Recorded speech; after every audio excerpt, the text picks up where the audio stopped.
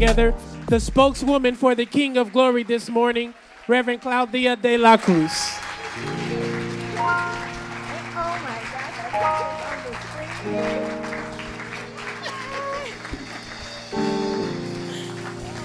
How's everybody doing? God is good. All the time. Oh, we got to say that like we mean it. God is good. All the time. Amen. I am blessed and so happy to be here. Pastor Mike, you are amazing. This church is amazing. I left the church for many different reasons. And one of the reasons, and the main reason, was I thought God wasn't necessarily working her way there. I believe in the feminine image of God. So it doesn't bother me to say goddess. I believe Jesus was a revolutionary and a political prisoner. And it doesn't bother me to put that in the forefront, particularly in the historical, political, and economic times in which we're living. God needs to be relevant. Jesus needs to be relevant. So I am blessed to be in this space because I have gone to church and church is in me and I am grateful. Thank you. I was asked by Pastor Mike to speak on strong women in the Bible. And I looked at Ruth. How many of you have heard about the story of Ruth? Looked at Esther, Mary Magdalene. But I was particularly looking for unnamed women in the Bible. Mainly because in the world in which we live, we've learned that unless you have a name, unless you're called, unless you're placed on the spotlight, you are nothing. And there was this woman in Judges. Do people carry Bibles these days? All right. Let's do some interactive thing. Who has a Bible? Come here, sis. You raised your hand. Don't act like you didn't want to be called on. She raised the Bible like, I got one. Can we go to Judges 9, 40, verse 49? And if you need a stand, you can use this one. Come on, come here. 49 to 54.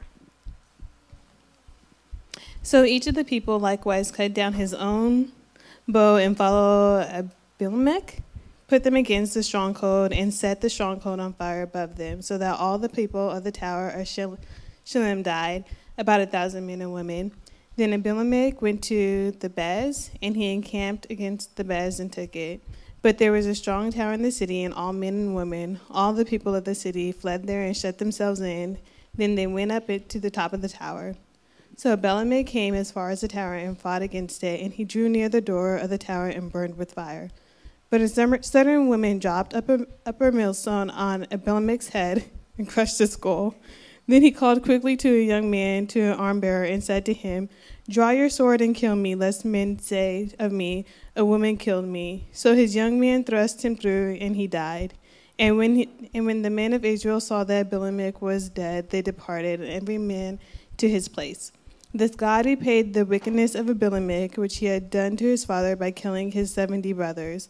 And all the evil of men in Shiloh God returned on their own heads, and on them came the curse of Jonathan, the son of Jerubbaal. Amen. Thank you. So I must say that is, for me, much more difficult to preach from the Old Testament than it is from the New Testament for many reasons. But this particular text caught my attention because of the unnamed woman and because of the brave act this woman committed in the context in which she lived.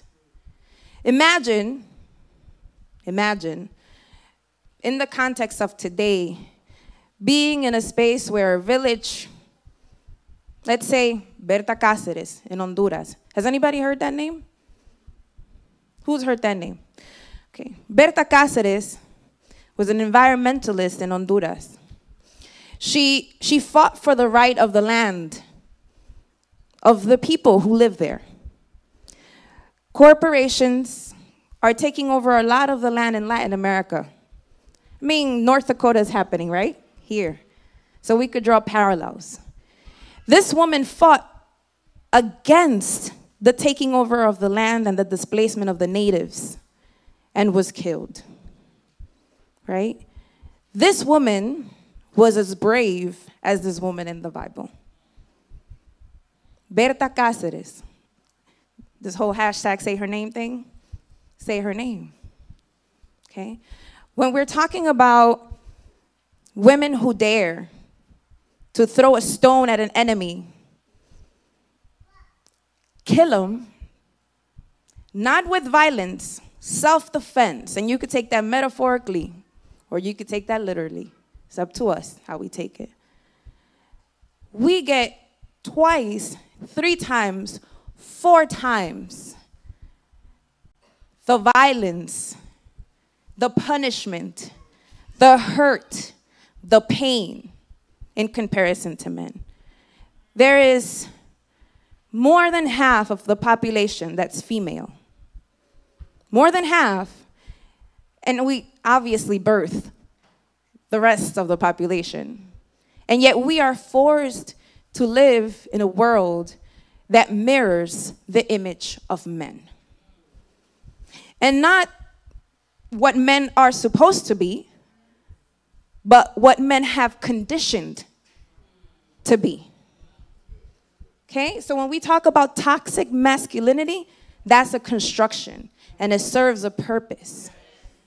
Okay? And to talk about toxic masculinity, and to talk about the passive development of womanhood, we need to think about why that was constructed. There were forces who created this. In the times of Jesus, I mean, we all church people here, right, for the most part. Jesus was fighting who? Who was Jesus fighting? He was fighting an empire. He was fighting a state that created poverty. And unless we, I don't know, live in some other worlds, poverty is a crime. Not the poor. Poverty is a crime. And yet the state is never held accountable for creating such condition. So in that time, in that context, there were women like this unnamed woman who dared face the enemy and free her people. Unnamed. And so I want to bring to the space women who are unnamed. And think about the women in your life who are unnamed. You know, our great-grandmothers, our great-great-grandmothers, women who have been forgotten in history, right? We need to reclaim it and make history. Because these women are part of our DNA and are part of who we are. And all those things that come out of us here and there, the bravery, the courage, the weakness, the vulnerability, are part of that. Okay? When I was 13 years old, I like to say stories, so bear with me. And when I was 13 years old, I came to church. Church gave me my political framework. Church politicized me and made me understand that Jesus, yes, was the man who was anointed by God, but there were many others who were also anointed by God. And I and all of us have that divine power to be like that Jesus.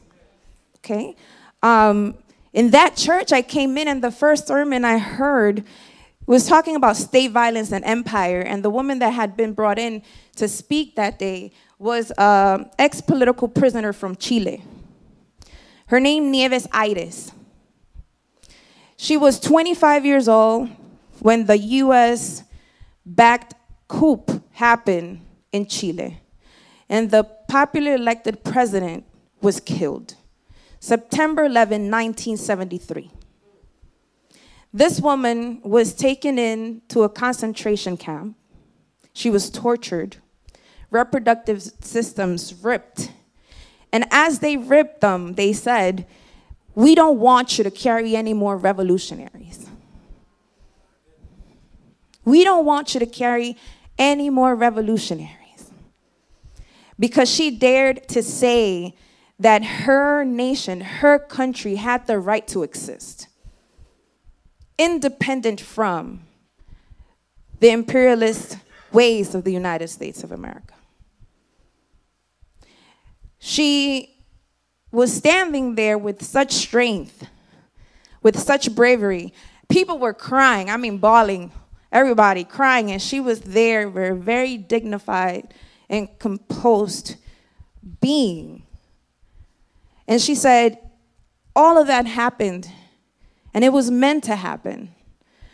And when I went to Cuba as an exile, they worked through all my reproductive systems, and I was able to bear a daughter, and I called her Victory.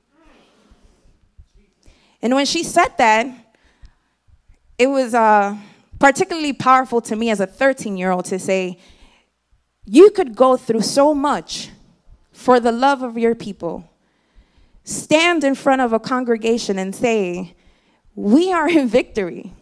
She was born, and she's here. And she calls on her daughter, and her daughter rises. And the pastor asks, what are you doing? She says, I'm working on building community schools before community schools were popular in 1994. She was too a revolutionary. So the enemy didn't win. For her, from Nieves, I get resilience, endurance. There was another woman who I met, after hearing the case of her son. This young man was killed running from the cops, walks into his house, goes into the bathroom. Cops come rushing in, and they kill him in front of his grandmother and his 6-year-old brother, 4-year-old brother at that time. This woman's name is Constance Malcolm, a mother against police brutality in New York City. Her love for her son has moved her into this place of movement building. But she acknowledges that what she's doing is not only for Ramarley, because Ramarley's dead. Her commitment is not to have that happen ever again to any other black child. And she has been in the movement ever since. Constance Malcolm is her name. And from her, I draw the same love that is radical, that is subversive, that's transformative, that is agape love, unconditional. It happened to my son, but it must not happen to any other child ever again. Her name is Constance Malcolm. Another woman that I wanted to bring up or raise up today is my own grandmother. Her name is Amantina. In Latin, Amantina means she who loves much.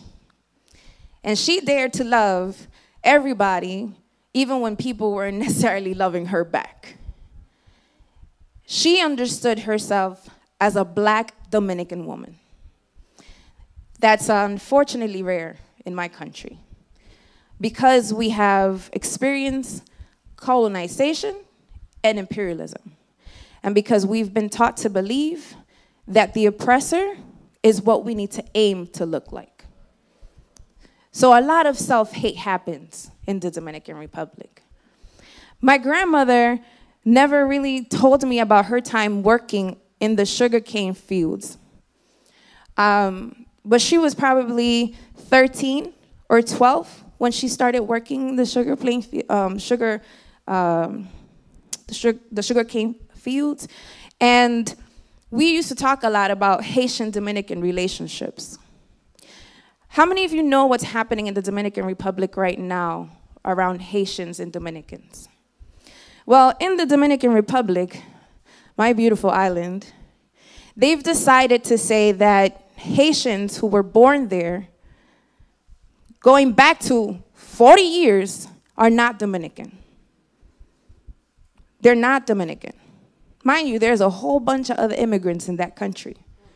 There's Jews, there's folks from the Middle East, but we dare to say that Haitians particularly are not good enough to be citizens, even if they have 4 generations, okay? Because Haiti is a poor country and because Haiti is a black country. Well, my grandmother was very, very keen reminding me that Haiti was the first black free nation in this continent.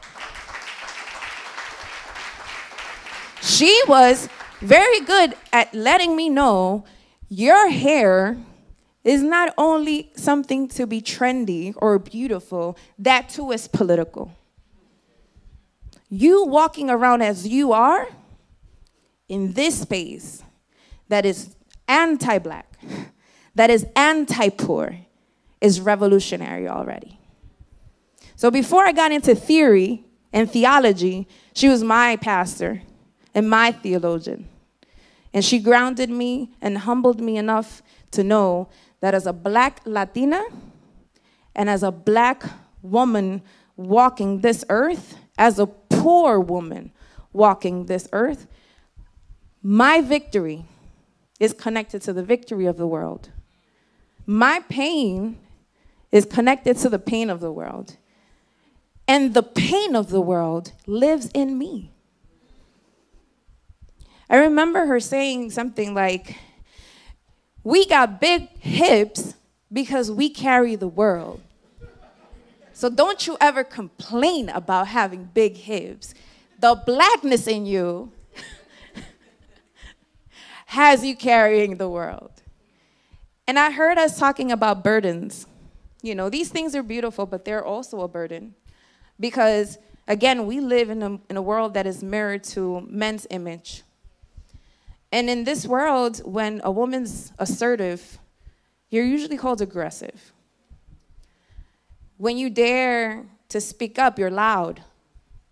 And unless you speak up, you're not powerful, right? So silence, you live in a contradiction. Cherise is laughing. You live in a contradiction. You just can't be. You can't be powerful because then you want to be like a man.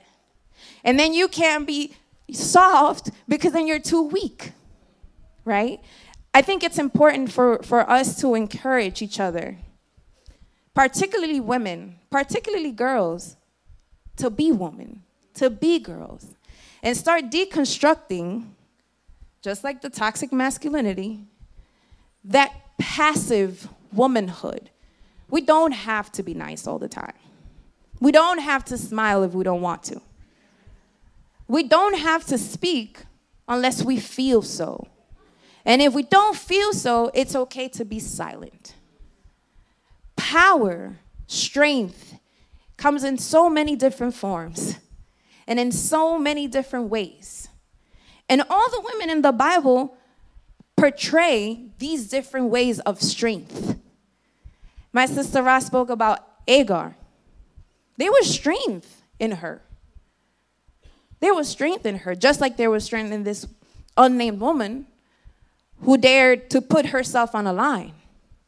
Just like there was strength in Priscilla. How many of you know who Priscilla was? Who's Priscilla? What were you saying? Okay, tell me more. You can always say skip me and I'll go to the next one. She was one of the women that was a witness to... Skip, touch a neighbor. Who else? Priscilla. Right here. She helped Paul during his ministry. She and her husband helped Paul while he was ministering in, is it Corinthians or Ephesians? Do you remember her husband's name? Aquila. A lot of the times when we talk about Priscilla, we name her in relations to her husband, right? I hate when people are like, hey, meet. That's her wife. I'm like, okay, this person doesn't have a name. And this person's obviously not of value if it's not in relation to the husband. You know, so these things are true even for what we learn around the Bible. Priscilla was an educator. She was an organizer. She mentored. You know, she was able to influence discipleship. But yet all these things are taken away from her when we fail to look into the history, or herstory, let me say that right, to look into the herstory of who Priscilla was. So there's good news and there's bad news. And I'm about to wrap it up here. Because he said I could go on forever, and God knows I could go on forever, but I'm not going to go on forever. I know there are other things. The good news is that men and women were created, female and male. And Gentile, what does the scripture says? Gentile, man, woman. We are the body. And if the head doesn't work, when you get a headache, actually, no, let me get in a smaller. When your finger hurts. I smashed this finger too many times. I could do things with it that I'm not supposed to do. When I smashed it, I couldn't sleep because my head hurt. If we're all part of the body, and there's this little piece of the body that's hurting, your head should hurt.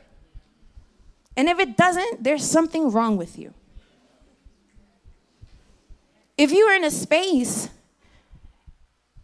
and men are being called upon, and man is the word, and men is what they say, and men, somebody should do what this unnamed woman did and say, so what about the woman? Were they women in history? We are part of the body, and we should feel the pain of all the parts in our body. And the good news is that we carry the feminine image of God within us. And therefore, we need to acknowledge that. And if it is okay to say God, it is also okay to say goddess. And if it's okay to say God was strong and mighty, it is okay to say God was able to hold his children in her bosom. And that's not weak. That's actually very, very strong. Those of us who are mothers know that it gets hella tired.